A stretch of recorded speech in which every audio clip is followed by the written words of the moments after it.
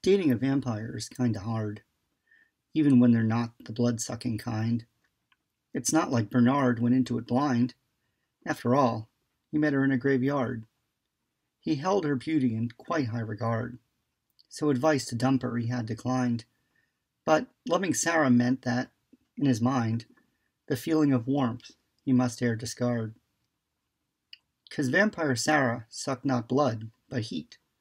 So each night, when she climbed into their bed and slipped her chill body under the sheet, Bernard was reminded that she was dead as she touched him with her icy cold feet.